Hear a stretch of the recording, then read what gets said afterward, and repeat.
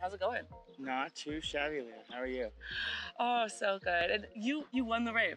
We did. We won the Freezerburn Cup, presented to me by my good friend Holler, given to the best bar at Freezerburn, apparently. So, yeah, I think we did pretty well this year, considering it was our first year out with the new units. I think you did so well. And with Freezerburn, there are many projects that are volunteer-based, they are community-based, based on art grant funding and building a team. It was kind of hard to go on to get enough labor to help us out, but really myself and my buddy Ryan, who did most of the work and definitely most of the funding up front, but it wasn't just the two of us. We did have a fair amount of help from a number of our friends. Great to kind of pull together and pull off something from the community for the community. It takes a vision and a dream and a lot of sweat. And this thing, it goes on wheels, it goes on the highway, it is a DJ booth, it is an experience. So should we go take a look? Let's check it out. Let's check it out. What did the neighbors think?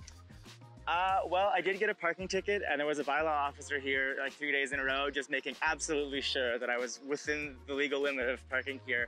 But I think they were quite happy to see us go when we were done building it. It's a curiosity for sure. Rave round 2. What is your next rave round 2? It's another little burner event, not nearly as official. It's called Ferning Man out near Fernie. See if this thing can get through Prisoner's Pass. I know it's under construction, but can you just walk us through Sure. the elements of this? Yeah, I mean, well, this is, you know, the cockpit where mostly just the driving happens. Can't say there's a lot of action up here while we're partying in it. We got the lounge area here. When it's all up and running, this is the periscope, so you can see what's going on outside. To the back, there's the bar on the right-hand side. We can serve 2 full kegs of beer, fully pressurized, and that's pretty sweet. We got this whole table here, mostly just for hanging out, drinking.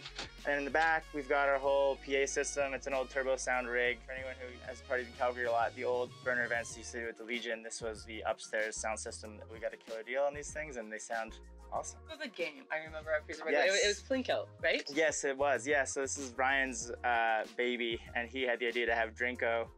Our friend Kat also brought a bunch of pogs, and so you drop a pog into it and then it selects a drink for you. I was trying to interview you at Freezerburn, but I couldn't track you down. I hadn't met you or your crew before. Tried to chase down the moustaches in Calgary to get this final segment of who won the rave. And I was recently at a fundraiser for Frog Fest, and I found this and I wanted to present this to you because how many moustaches does it take? At least 4. So there's 4 of them, and this is the Beetle Yellow Submarine. Do you want to relabel that? Do a quick little upgrade on that guy. Yeah. There we go. Yes. Perfect. That's great. Congrats to the Dubmarine. Thank you very much. Yeah, safe travels. Thank you.